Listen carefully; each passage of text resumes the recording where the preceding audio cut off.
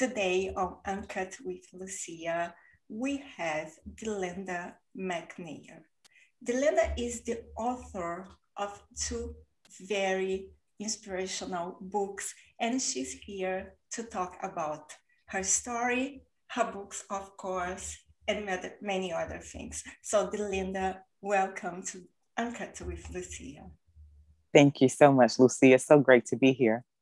It's my pleasure to have you here, Delanda. So now you are in North Carolina, yes? Yes. And you've been living there since you were a kid, or you just moved there? Tell us a little bit about you. Okay. Let's see. I was born and raised in North Carolina. However, around 89, I went to Georgia for a spell. Came back to North Carolina for a spell, and then went to travel and tourism school in Kissimmee, Florida. It was a 4-month program, and from there I went on to training. I ended up working for a flagship airlines. So from there I went to training in Euless, Texas. From training, I went directly to my report base for the airlines, which was Miami, Florida. I lived there for like a year and 2 or 3 months, and from there I moved to Nashville, Tennessee for about until about 1999, I think it was. So I did 2 years of flight attendant. I did 2 years as a travel agent, and when I came back to North Carolina in 1999, I started in insurance, property and casualty insurance. So my career history is kind of all over the place: customer service, insurance, travel and tourism, and now writing. And I get to be my mother's caregiver. So I started off in North Carolina, went to a couple other different states, and now I am back in North Carolina. Wow, you've been doing so many hats. You're right. I had a few hats that I had the opportunity to wear during that time period. You're right. And being an author or being a writer, it was a dream, or it's just you decide to start writing last year? Oh, wow. It was okay. So I was about to say it was kind of a dream, but not that it was my dream to be a writer or author. At this time, I was a flight attendant living in Miami, and I had a conversation with my younger sister. And for whatever reason, that conversation continued in my head as a dream that night. So that's the dream part when I said kind of a dream. So in my mind, that was it. Didn't think no more of it. But I kept having that repeat dream after that conversation, to the point that I was like, let me talk to her about this dream. So I talked to my sister about the dream, and that was it. But the next night, it picked up from that dream that I had before. So it was like it was continuing. And that's when I learned, well, let me say this. That's when I became more aware and connected to my creative side, because we all have a creative side.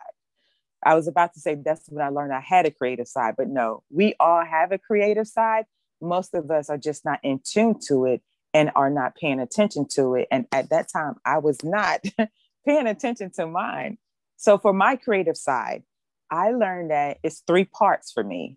I see it, I say it, and I do it. So I was seeing it in my dreams. I was talking about it with my sister, and then I was writing it out, like whenever after a dream. And sometimes I was having these thoughts while I was on my flight. So I was having napkins, whatever I could turn over. At one time, my passenger saw me and he was like, here, take this notepad, because I was writing on this napkin and making it work. So I was seeing it in my dreams. I was talking about it to my sister. And eventually I was getting to a point where I could make the notes and I was writing it down. And each time I went through that process, again, the storyline kept growing. So these storylines are so deeply God-given. So it started off partially as a dream, but then it ultimately became me being obedient, because I had no idea, no thought of writing. At that time, again, I was a flight attendant living in Miami. So all I'm trying to do is see the world. That's all I want to do. I want to travel. I want to see the world, talk to different people. I never even journaled. I didn't even journal. So it was finally when I said, okay, God, if you dump it here, I'll do it. I'll write it. But in the beginning, I didn't even foresee it having my name and my picture because I'm such a behind the scenes person. So I didn't want my picture on anything. I didn't want my name out in public. So my sister, again, the busy one, the younger one, we were talking and she was asking me about my progress. And I was like, yes, this is where I am. This is what I've done so far. And she was excited for me. She was like, I'm so excited. I can't wait to see you on a panel. I could see you right now talking about the book. And I was like, that won't happen because it will not have my name and it will not have my picture. So she goes on and she was like, well, all I'm going to say is, how dare you hide when God specifically gave the story to you? If he specifically gave the story to you, how can you put some fictitious name up there and not put a picture? So then I'm like, now I'm going to God having this conversation. I'm like, really, God? Does it have to have my picture? Does it have to have my name? Because the story is still the story. Like, it's going to read the same. If it's going to connect to whoever it's going to connect to, you know what I'm saying? But I didn't feel comfortable with not putting my name and not putting my picture because of the way my sister said it. If he specifically gave the story to you, how dare you hide and not put your name and picture? So henceforth, they do carry my name and carry my picture. So that's how the whole writing thing started. It was God, totally God inspired from a dream. And I finally said, okay, God, I'm listening. And the writings begin, like the notes and stuff that I started taking and jotting down for the books began in 1995. And I was struggling because, again, I was so behind the scenes. I didn't really want to be out there. And the first publication for the book, Father, Then the Eyes Can See, a book about redemption, forgiveness, and love, the love of man, the love of God. That book was published in 2013. And then the follow-up book, You Taught Me, was published in 2019. Actually, that was my birthday gift to me that year. It was completed and published one day before my birthday. My birthday is June 22nd. And I was able to get it done and delivered to me for my birthday on June 21st in 2019. And I have 10 other titles. However, right now I have writings for the third and the fourth book. Wow, you've been writing a lot. So, and I saw that your book, You Taught Me, talks about forgiveness, like family, faith, and these very important themes. And what about your second book, Farther Than the Eyes Can See? Can you tell us a little bit about this book? Yes, actually, Farther Than the Eyes Can See was the first publication. And what happened with that book is I thought I was so green. There was so much that I did not know. And in my mind at the time, I just could not fathom one book containing everything because it was so much information. And for the readers that do get the opportunity to read Farther Than the Eyes Can See, of course, that's the first one. And You Taught Me is a follow-up. So you want to start with Father, because if you start with You Taught Me, you're not going to understand what's going on. It's going to sound chaotic. Farther Than the Eyes Can See is the first title. And such is life. It starts off hitting with punches and it's a little chaotic because there's so much going on. But the thing is with Farther Than the Eyes Can See, when I said, fine, God, if you put it here, I'll write it.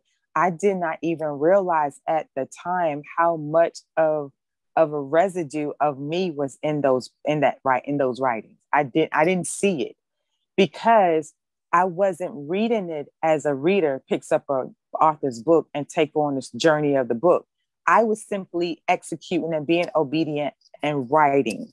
I wasn't even really connecting completely to what I was writing. And someone came across that book and was talking to me about that book, and they were asking me some questions. And it dawned on them, and forgive me because I hear the grounds out there now. They're mowing the lawn. So if you hear the lawnmower, I'm sorry. The grounds people out there taking care of our grounds. But she asked me a question, and the way I answered the question, she said, "Stop, wait a minute." She said, "Have you read your book?" And I was like, "No." I said, "As far as me picking up the book and reading it as a reader and going along for the journey, no, I have not." She said, "You need to read your book because you don't even know what you wrote." Wow. And I was like, and then in my mind, I'm thinking, well, how could I not know what I wrote? I wrote it. But when I started reading it, I was like, wow, that's so true. She's right, because I'm reading. I was like, oh my God, that's me. Like, it was like, that's familiar. Oh, like that is so, it's like different parts. It was making my heart jump as I'm reading along the storyline, because I could go back to those very moments in time when I was living out those things. So in Farther Than the Eyes Can See, it is a fiction book. However, I didn't even realize that when God was giving it to me, it was residue of my life that either I had already gone through or was about to go through. For instance, my mother came to live with me because she came to visit in the last weekend of April 2012. She got sick. She wasn't feeling good that Friday, that last Friday of April. So my mother went through the whole weekend, the Friday, the Saturday, into early, like midnight Sunday morning. She was having her body was going through changes. And my mother did not directly tell us, you know what, I'm not feeling that well, let's go check it out. She would tell my younger sister one thing, my older sister who was in Kansas, she got her on the phone telling her one thing. Granted, she's here in my house with me. She tells me something. So finally she says to me, just out of general, just a passing comment, she said, "How do you know when you're having a stroke? What are some of the symptoms?" But she looked fine. I'm looking at her. She's talking to me. She's standing there. I'm totally missed that she thought she was having stroke-like symptoms. I thought she was just talking because of something a friend went through. Come to find out, by that late that evening, my mother was sitting there writing and she was dragging her arm. And I'm like, did you just drag your arm? What's going on? That's when the whole story came out to me about what she had been going through the whole weekend. And we live right here by a hospital. We had gone out from 8 o'clock that morning to 10 o'clock that night. We were in and out. My mom on my heels, keeping up, never said anything about feeling a little sluggish in her body. And we done passed, I don't know how many emergency rooms, how many urgent cares, we've passed so many different things that we could have checked her out. My mother walked herself into that emergency room and never walked out. Like she lived through it, but we rolled her out in a wheelchair because she was having many strokes. And we didn't know because she didn't directly tell us of all the things that she would tell pieces. So going back to the book, in the book, again, these writings began in 1995. My mother's stroke happened in 2012. I'm writing about a stroke situation. I had never experienced somebody directly that I got the opportunity to see a stroke situation with. I'm writing about this man, and I'll give this part. In the book, Farther Than the Eyes Can See, it is a single father raising his son because his wife died early on. And his son, he had a stellar son. He was just like doing what he could to take care of his father. And then he was geared to go off to college. Well, the last weekend, listen to this, the last weekend before he's geared to go to college, his father walks to the mailbox to get the mail, but doesn't walk back to the house. He collapsed. And a runner in the neighborhood passes him and see him, stops, come back and call 911. So his father has a stroke. Now his father's stroke in the book, in the writings, again, these are the characters. His father's stroke in the book is not as severe as what happens to my mother. It temporarily affected his eyesight. And I'll tell you this part. And eventually his eyesight does return. But his son doesn't know that. All his son sees is his father broken. And in his mind, he can't go to college now. So he alters his life. And that all unfolds in the story of Farther Than the Eyes Can See. But again, those writings began in 1995. That book was off in my publisher's hand by May or March of 2012. And it didn't complete until December of 2012. and it was published, released completely, because we went back and forth. There had been some updates. All of that was done, and it was released in, I think it was October of 2012. But I did not realize I was writing partial pieces of my mother's stroke situation, because I get to be her caregiver. So I didn't realize I was writing about that caregiver story because the son was somewhat of a caregiver there. I had no idea that was my story. So that's what I mean. Like when I say, when I could see the writings now, knowing when they began and how some of the things unfolded truly in my life, it was like, whoa, that's me. Like, that's so me. So those writings totally and completely got inspired based off a smidget of a conversation that I had with my younger sister, some residue of reality, but mostly just me being obedient and just sitting to the computer or taking a pen to a pad and flowing, and whatever he was dumping, I was simply releasing. So it talks about forgiveness, redemption, love, the love of man and the love of God. And for those who believe in God, Christ, some of us, how it tells us in the Bible to seek ye first the kingdom of God. Of course, we say that, but most of the time I won't even talk about weed. Let me talk about me. I say that, but there are so many times when it seemed to me that, oh, it's simple, cut and dry. I got this. I didn't go seek God because I thought I had it, regardless of how big it was or how small it was. But that's how we do him sometimes. Like, we want to love on man before we love on him. We want to take a situation to man before we take it to God. And that's why the little subtitle in the book is that way: a book about redemption, forgiveness, and love, the love of man, the love of God, because sometimes that's how we do him. We love him last, but he's always there. And so it takes you on that journey of the forgiveness part, where someone makes a hugely, like, I cannot believe that person did that. Like, there is no forgiveness for that. But then when you realize, as you read along the journey, even though you don't completely understand her why, when you read her journey, you get how she could get into that place to think that she could do something like that.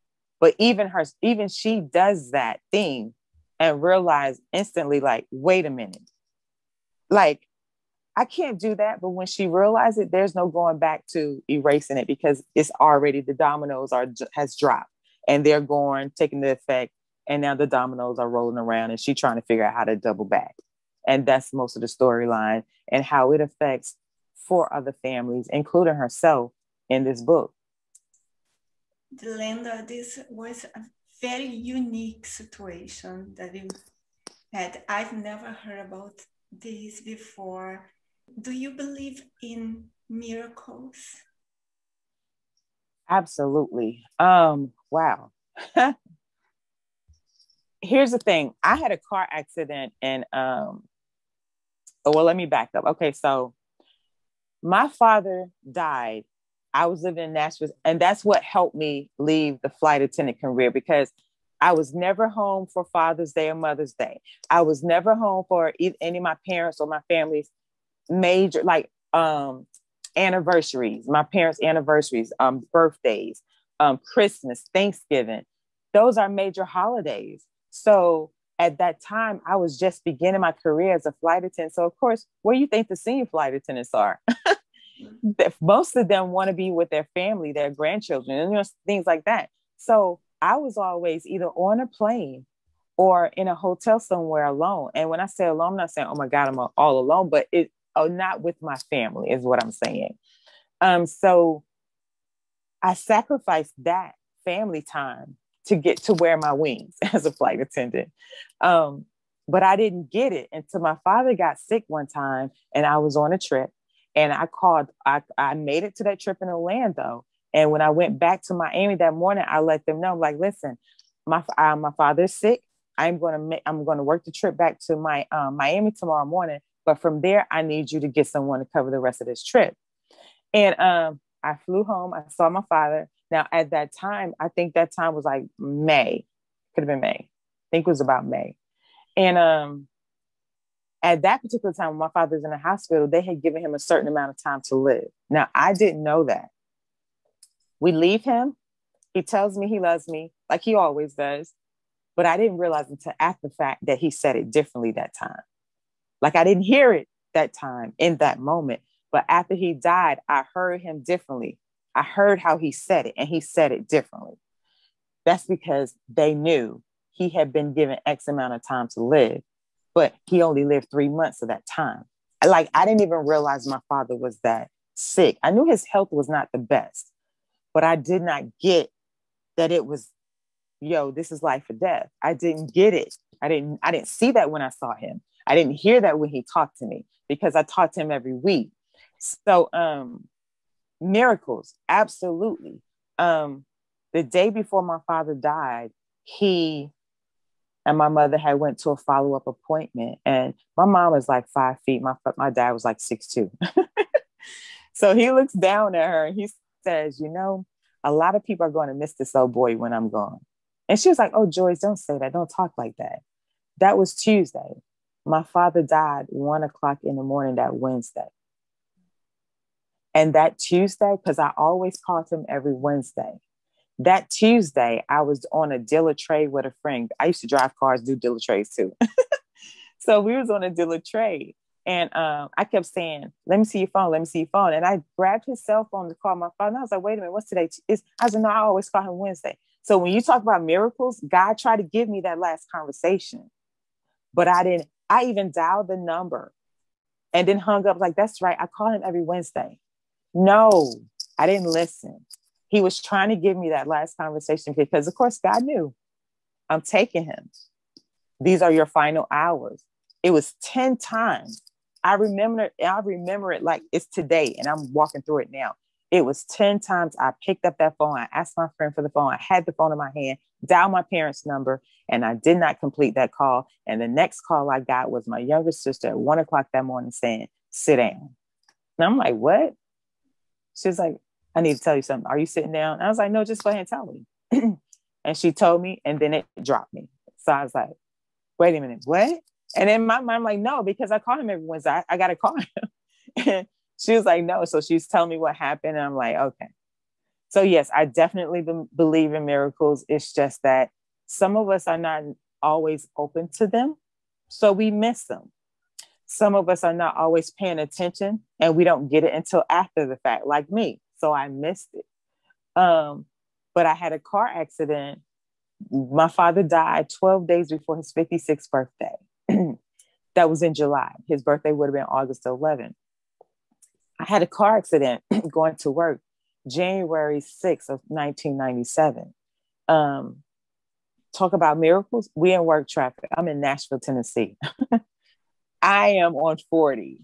And the crazy thing is, it was the same weather that we had the day before. And we had just traveled that same exit multiple times. I'm on it that morning. I hit ice. There's no coming back from that. And I knew enough to pray like, okay, God, I put it in your hands. You take control, because there's nothing I can do here.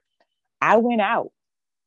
Because you know how you look in the rearview mirror and you gauge and where you can plug into traffic. That's all I remember. I had looked in the rearview mirror. I saw the 3 lanes of traffic, and I saw which pocket where I could get in as I merged off into traffic. But I hit the ice, and I felt no control in the wheel. I literally took my hands off the wheel. I prayed, and the next thing I knew, I was on the other side of the bank of the road, and someone was calling out to me, "Ma'am, are you okay?" Like, he took me out and my car rode. I was driving a Blazer. I was driving a 99 Blazer. And it went over, flipped on the driver's side and skid. It flipped on the top of the vehicle and skid. And it flipped and hit the driver on the passenger side and skid. And when it landed on the top of the vehicle, and the nose was down. And so it skid like that. And someone stopped and helped me out the vehicle. And I don't remember seeing all the motion of it. I just remember when I looked for traffic, couldn't get in. And then someone was like, "Ma'am, are you okay?" So talk about miracles. Yeah, because the top of my vehicle was crushed down. So this is the top of the seat where your head rests. The top was down here. And so to look at my vehicle, I shouldn't have been here. And that was just 6 months after they had buried my father. Yeah. Wow. Yeah, as you said, sometimes we don't see the signs. Yeah, we are not, like, our eyes are not open to some stuff. Right. Right. And your book talks about forgiveness, and this is a very controversial theme. Some people say, but I can't forgive. I'm not God to forgive. And I would like to know your opinion. Why are people resistant to forgiveness or to forgive other people? I would say for me, on the title of, or no, in the write-up on the back of Farther Than the Eyes Could See, one of the questions that I ask is there, and I should know this by heart, it's horrible, but it says something to the fact of, is there a task, a thing, or an act that's just so hurtful and it's just simply beyond forgiveness? Is there such a thing that someone can do to you, that someone can say to you, that truly is beyond forgiveness, and it omits you from needing to or having to forgive? And that's when it goes on to say, read along the journey and find out, because of the thing that Angie does, it really is for the act of it makes it seem that it is unforgivable, because basically, in a sense, she steals the life of 4 people for about 5 years. And they are all within pretty much breathing space of each other and don't realize that they are. And she knows it all. She sees it, and she sees them. Well, she sees 2 of them on a daily basis, including herself, because it affects her life too. So the forgiveness matters because we sometimes miss that. And let me say this. I am not trying to say this to minimize one's hurt, one's pain, one's disappointment.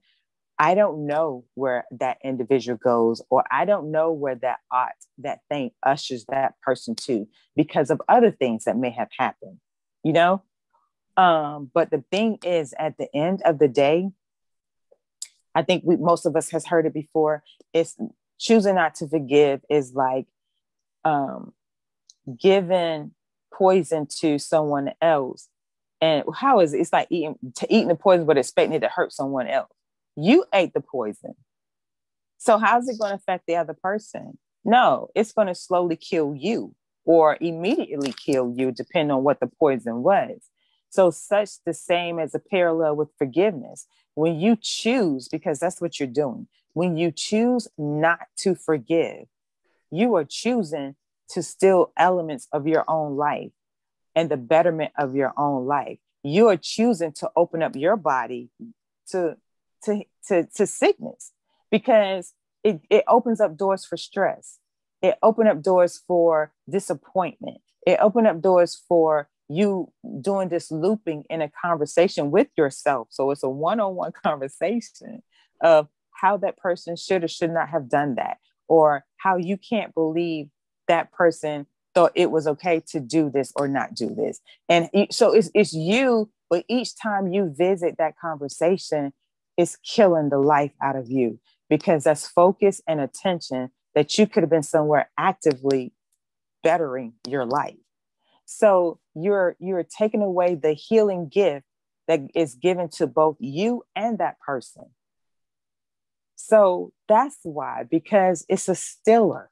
It steals. Unforgiveness steals. Unforgiveness hurts along the same lines as the act that took place that requires forgiveness. Now, I'm not saying it's the same, because again, the acts vary, but it's still, at the end of the day, it takes away from your betterment. The thing that happened, it takes away from the betterment of your relationship, or with the relationship that could have been, or if you were building something together, be it professional or personal, it takes away from that. And it takes away from you being a full, healthy body and being when you choose to sit on that eye and nurse that eye or that thing opposed to simply saying, you know what? First of all, addressing, being real with yourself and addressing your the role that you played in it. Now, granted, yeah, there are some things that take place that it was totally out of your hands. You were just being the willing, nice friend or the willing partner in the business, doing things the right way, and this person always had an undermined intention. Yeah, but at the same point in time, you chose to be in partnership with that person because ... So release yourself for whatever you missed about that person that allow you to sign on for that partnership and pick up and move on. So there's always something about that thing that even though it may have ended up in a bad way or not as good as you wanted it to, there was something about that whole situation to that point that allowed you to see something or to learn something about you and about people. So that is a benefit because now you do not have to be on repeat with those things again. So it's a choice to forgive, and it's a healing gift when you choose to forgive. And not only to forgive others, to forgive yourself, because I found when I was reading through the book, it made me think about a situation. And I was like, wow, did you ever forgive yourself for that? Because I talk about the disappointment from it often, or I think about it like, what were you thinking? Like, man, you should have ... But if I can come back as quickly and say, what were you thinking? You should have, that reminds me, I'm not going to say it tells you, but that reminds me, wait a minute, did you truly forgive yourself for that? Because otherwise, why are you still here saying, oh my God, I was sitting here thinking, man, do you know when I was X amount of years old, or do you know when I lived here, man, I had the opportunity to, I should have, you know what I'm saying? So yeah, so it's a gift. It's a healing gift. You deserve it to give it to yourself. And even though the person that positioned you to be at this place may not deserve it, but you deserve it to give it to them so you can put a closure on that chapter and keep it moving. You may not forget the thing, but you do not have to keep revisiting the pain of the thing. And that's what forgiveness helps you do. It helps you to close the door and close the chapter of the pain of that thing. Oh, it was beautifully said. And Thank I you. agree 100% with you. And I was thinking about forgiving yourself. I think it's more difficult. We forgive ourselves than forgiving others. Yes, right. But well, one of the things is because it's a given. As long as you live, you're going to get to lay eyes on yourself every morning in that mirror when you brush your teeth and wash your face. And you never know when it's going to hit you about that thing. Like, do you really think whatever, ... fill in the blank, you know what I'm saying? Or you could be simply getting dressed, not even looking at yourself, and something about the color or something about that item of clothing, it trigger you and make you go, and it puts you right back. And you're like, and you go through that emotion all over again. I'm telling you, I've been there. I've done that. That's why I've learned that it made me ask myself, like, wait a minute. Did you really forgive yourself about that? So yes, you are absolutely right. You're dead on with that one. And yeah, and Delanda, I believe also that unforgiveness can cause anger because you keep that feeling inside, and keeping anger inside, in my opinion, can cause you to be sick. So that's why many people start having stomach problems like stomachache, like gastritis and reflux, acid reflux, because they keep the anger inside. Absolutely. Yes, it is a recipe for sickness for you. It is. And because your body internalizes it. So we never know whether it's a happy thing or a not so happy thing. Your body, your emotions, it releases energies and what you call it. I don't have the proper word right now, but it releases things inside, and it's going to have a good or not so good effect on the things inside of you, your organs, your body parts. And depending on what it is and where it released to, that's how it's going to land, and that's what it's going to affect. So you're right. So if you keep repetitively this thing and that thing and that thing, and now this person has now here this person goes, now here this thing goes. Yes, your body, no, it can't handle that. It doesn't deserve that. And you don't deserve that. Your mind and your emotions don't deserve to repetitively keep revisiting this one-sided conversation again, because you're not with that person who did it for the most part. When you're going there in your mind's eye, you're not talking to that person. You're not even hashing it out. You're playing it over and over again one-sidedly of how it landed on you and how it affected you, what it changed for you and to you in your world. And Delanda, what you hope your readers take away from these books? I pray that my readers take away from this book that, one, they are worth self-forgiveness, regardless of what the odd is, because they could actually be the one on the side of that that thing that seems to be unforgivable. And if that is the case, first and foremost, address it, observe it, assess the situation, the it of it. And you could do this quietly. You could do it quietly or simply write it out. I would suggest that you don't verbally say the negative things, because you know how the way I see it is, I choose to verbalize those things that I choose to see come to pass. So I do not want to give life to thoughts that are not going to be helpful, productive, and beneficial. Now, am I on the mark about that all the time? No, but I'm mindful of it. So if I'm going to release words into the atmosphere and now they have weight and I've given it life, I'm choosing to I'm mindful that I want it to be that I actually want to see come to pass. So when you are addressing yourself about a situation or something that you did that wasn't the best of a decision, write it out. And then just as you would have a child or a friend come to you and you say, okay, when this happened, you could have done this. Well, yeah, you're right. You shouldn't have done this, or you shouldn't have said this, but go apologize. So the same encouragement, I guess I could say, that you would give to that friend, now that you have written out that situation, now this conversation can be open between you. But again, it's in writing. So it's a written letter. It's an open heart letter to yourself. And so now you start encouraging yourself. Look at that thing, that decision or the person that you entertained, the decision you made, the thing that you did, review it and encourage yourself and nurture yourself on how you could have done it differently, what you wish you had done differently. And now that you see the results of it, how you can now begin to nurture yourself from it and forgive yourself of it. This is so important. Burn it, trash it, and let it go. And now you can close the chapter on the act of the thing or the action of the thing, and now simply deal with nurturing you to betterment from that thing. Yeah, you're completely right. And Delanda, are you planning to write more books? Absolutely. Yes, I am. Again, I have, and I'm granted my writing is not as consistent now because I'm learning to balance it all with being a caregiver for my mother.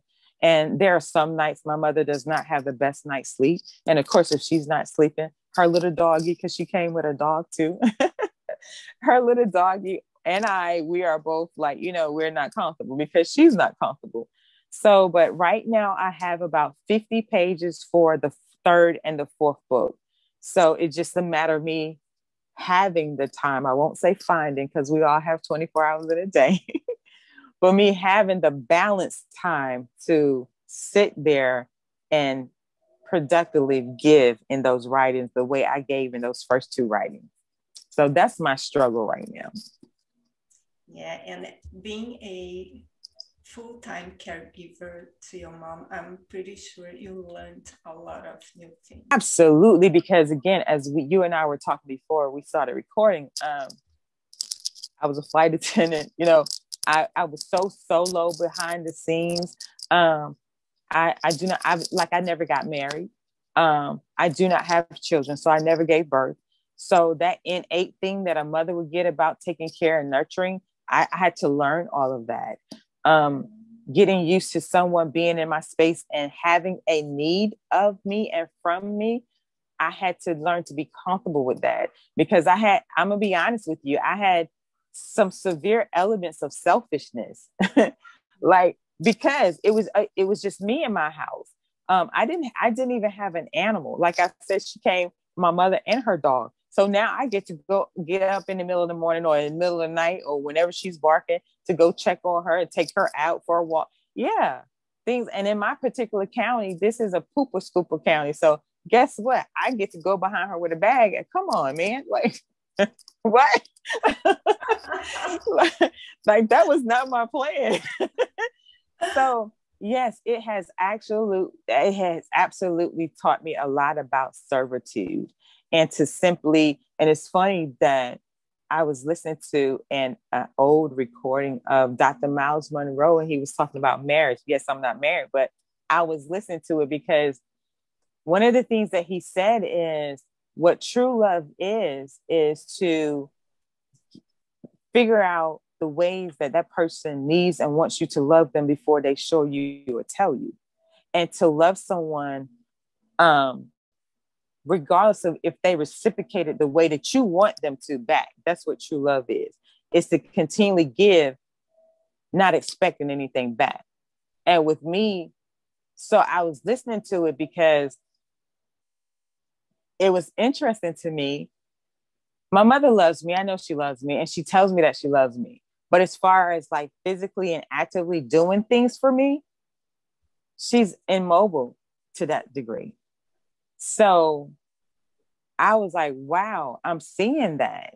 Now, granted, it's a totally different relationship than a marriage relationship. I get that. But I hadn't even fathomed that idea of that, because in my mind, like he said, it's about give and take. We all expect it to be, if we come to this agreement or this relationship, it's going to be some level of give and take.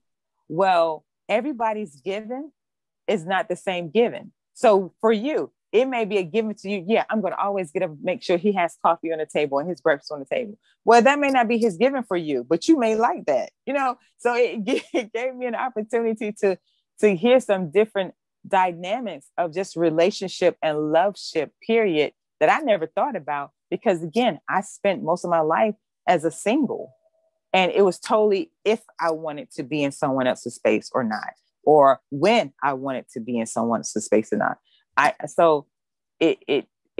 When my mother came to live here, I always get to be in a position to have the hat of giving and paying attention, like anticipating her needs. Because again, I could just get up and go to the restroom. My mother doesn't. I get to take her to the restroom. I could just get up out the bed.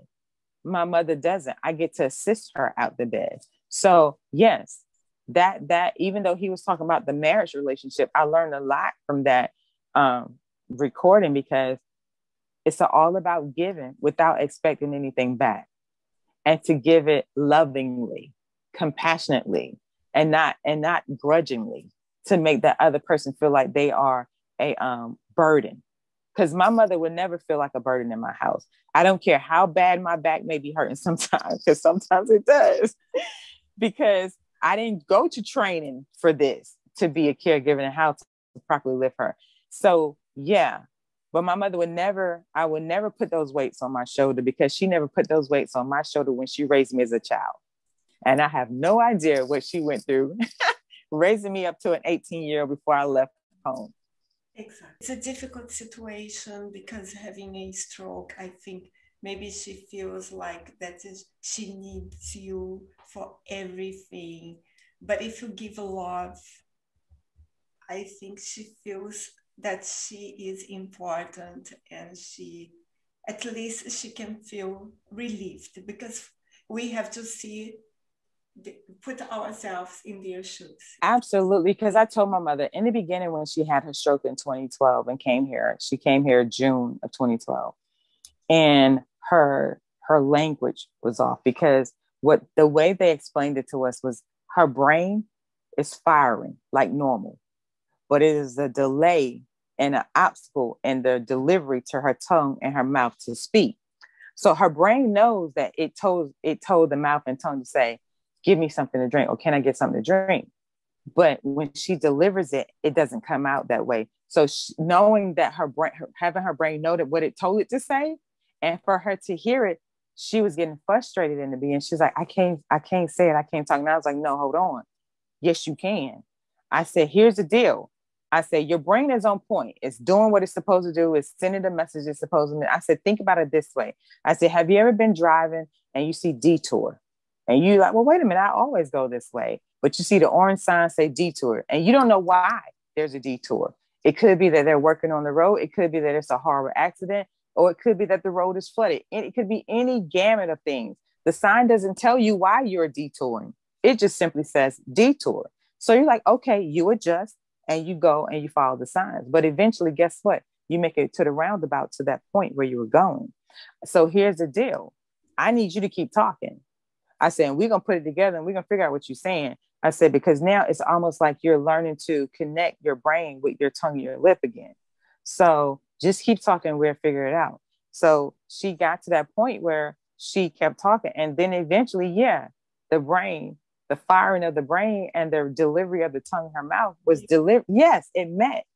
So, and I was telling her, I was like, I'm going to tell you this. I said, Mama, I said, this is new to me, because we had some hard times in the beginning that I just was like, come on, man.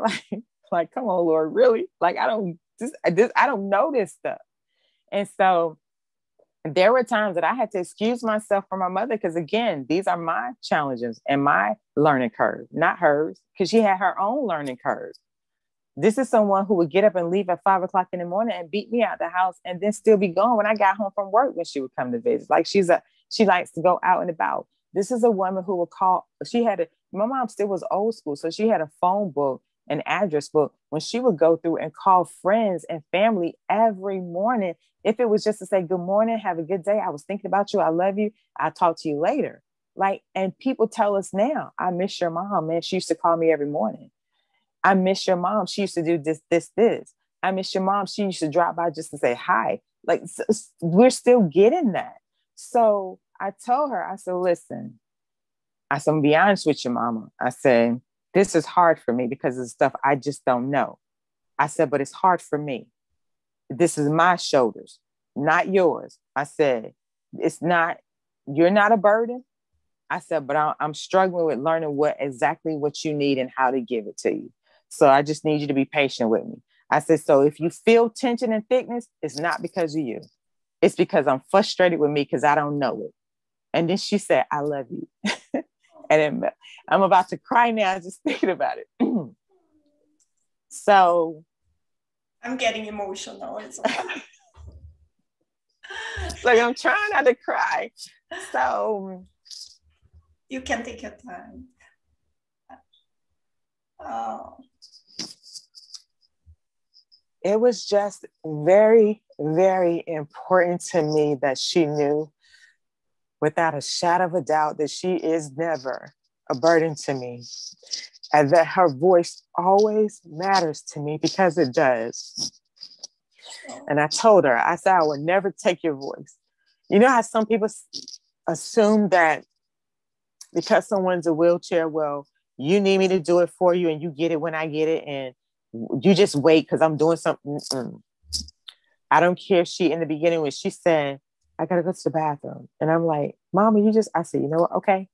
And I could just get her off the bathroom, get her all cleaned up, sit her down, and think I'm here to go do something else that we need to have done. And then she's like, I gotta go to the bathroom. I'm like, okay. And then one time she got to the point that she didn't want to keep asking me. And it was important in the beginning for us to keep her hydrated. So we were like, I was like, Mama, come on, I need you to get this drink down. I need you to drink. And she was like, I don't want no more.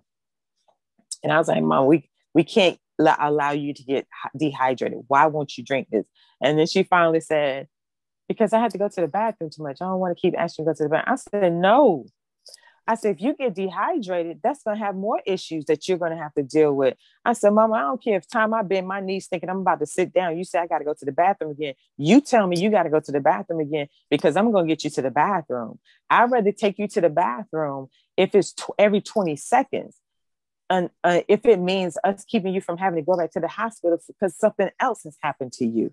I said, remember, he told us, you're off with your temperament. So you could be too cold, too hot. We get to pay attention to that. Make sure you're not too cold. Make sure you're not too hot. Your temperament is also regulates your intake on your drinking. So we need to make sure you're hydrated because they taught us the little pinch test that you do on her skin. So we were doing that in the beginning. And so, yeah, I was like, I would never, ever steal your voice. Even if it's something I don't want to hear and I don't agree with, you still say it. I said, now I may not respond the way you want me to, but I'm going to give you the liberty to say what you need to say. So yeah, like it was important to me for her never, ever to feel like she was a burden to me because I never felt like I was a burden to my parents. I never felt like I was a burden to my parents. And she would never feel like a burden in my care. Never. Wow. You are so special. I was crying here as well. Thank you. Delanda, where can we find you? And your book, of course, your books, of course. Okay. So you can connect with me on Facebook. On Facebook, it is author, Delanda McNair. On Instagram, it is at Delanda McNair. And you can order books from Amazon, Barnes and Nobles, pretty much anywhere, wherever your favorite bookstore is. You give my name, Delanda McNair, the book title, either Father Then the Eyes Can See or You Taught Me, and the ISBN number that you could look up online. And you can call your local bookstore, your favorite bookstore, and just request that they order the book. If you are interested in an autographed copy, contact me through the Facebook, author Delanda McNair, and we can talk about getting your address and getting the autographed copy to you. I do also have a website. I will be honest, it is not as updated as Facebook and Instagram, like with the pictures when I go out to different events and have the opportunity to hand deliver a book, and I get to take a picture with those people, those readers. I get to take a picture with them, and I post it. But the web address is www.delandamcnair.com, and I think that's it. I think that's it. I do have a Twitter account too, but again, it is not as updated. On the Twitter account, I think it is the LLC, which is Truly His Pen. Truly His Pen is the Twitter account. So those are the ways that you can contact me. So there are many ways to contact you. Yes. And I'm going to check out your book because I'm sure I have so many important things to learn. And Delanda, please come back when you have your third, fourth book, because it was just like an honor to speak with you here. Thank you so much. It was so sweet being here with you, Lucia. You're such a sweetheart. Thank you. You're welcome.